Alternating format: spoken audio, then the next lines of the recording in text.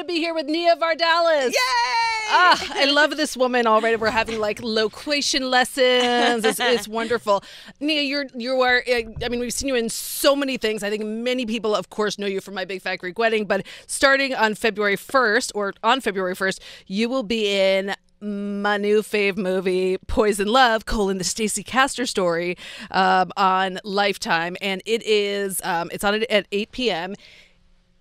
This story is something, I don't know, it's like a rip from one of many rip from the headline stories. I'm playing a real person. Yeah. Her name is Stacey Castor.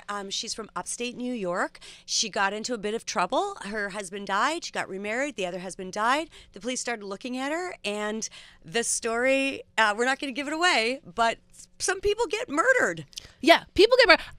When I saw this movie, I was like, where was I when this was happening? Did you know of Stacey Castor's story? Like, did you happen to follow that when it was happening? I didn't. Because it wasn't that long ago. But I like those shows. I like to watch those shows and figure out what they did wrong, so that if I ever want to murder a spouse, yes, I will not. You never call in to 911 and give your alibi. You never say, I was late from work. Then it's you for sure. Yes. So that's what I've learned from these shows. Yeah. So I watched the story. I heard about Stacey Castor on one of the shows, but no, I didn't go in depth until I started to research to play her. And then how she has since died. Yes. But what kind of research did you do? She has 2 daughters. I have a daughter. You have yes. Yes. Well, actually, the director and I talked about what would make someone do what Stacey did to, at all costs, keep her family together, right? And that I thought was really interesting. And they want us not to give away who gets murdered, who makes it, and who did it. But the fact of the matter is, this is a normal woman who is just trying to make ends meet. And she loses her husband, and that sucks. And then number 2 dies, and the police come after her, and it's largely unfair. Well, yeah, that's interesting because, of course, like, as the second the movie ends, of course, I'm on like a full Wikipedia deep dive about every single thing about this story. And it was very interesting because when I think about stories of women, often women who are accused of murder, you always kind of feel like as a woman, there was some kind of, or not always, often or even occasionally feel like there's some kind of bias in the telling of the story. There's some kind of bias in how this woman is being portrayed or vilified or given a nickname or whatever it is. And it was interesting in the movie because there's definitely it's not like, hey, matter of fact, here's exactly what happened. Yes, I agree. I think it's great. I do think that the press definitely, it's amazing they didn't call her, I don't know, Stabbin' Stacey or something, but they definitely vilify Black Widow the was woman. pretty bad. Yeah, exactly. They vilify the woman because there's some element of she's crazy, as opposed to, oh, these poor white males and society has made them murder. I think what happened with Stacey is what made her do the heinous thing that we're both not talking about is, and it's not necessarily that she did it, so tune in, but I think what made her do it is preservation. And I believe that there are certain elements in every woman's life where you decide that you have to make it. Heidi Schreck references this in What the Constitution Means to Me. She says that she is of sex with somebody, and her very first instinct is stay alive. That's horrifying that we're still dealing with sexual assault, murder. Women still have to protect ourselves, double protect ourselves. Was it important to you to know whether she did it? She did the thing she was accused of, or was that almost beside the point and it was her story regardless? It was beside the point for me whether she was guilty or not, and the director gave us excellent advice because he said, everyone play it as if you're innocent. And I thought that was such good advice. So we all played it like we didn't know who it was of all of us who had done it. Why? Well, I'm curious why he, I love that he did that, but I'm also curious why, because he could just as easily have taken the approach of you play it like you did it. Yes, he did it because people who lie well. Yes. And that was excellent advice. So everybody who was lying in the film is lying really well. Did you talk with the other actors in it about, like, your own theories about things? Like, was that part of the... Yeah, we all talked constantly about it, but I constantly would, I'd enter the day in the hair and makeup trailer and tell my new theory on why it was the mother who did it. Yeah. And then she'd be like, I didn't. And then we'd accuse Chanel Peloso, who plays Ashley, of doing it. Well, it was just like a fun thing of, well, what if? Yeah. What if? You don't get an answer. And it's frustrating, but it's like perfectly frustrating. It makes the story so compelling. Yes, because after that, well, the way we played it is you're not 100% sure, but then when you Google it, you go, oh, okay. Right. Got it.